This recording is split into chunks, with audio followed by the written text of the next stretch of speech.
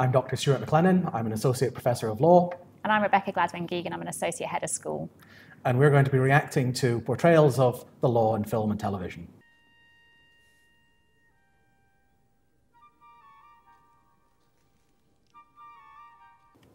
The idea that a child could just walk up to the bench and pass over a Christmas card in the way that she did is just absolutely ludicrous. It just wouldn't happen.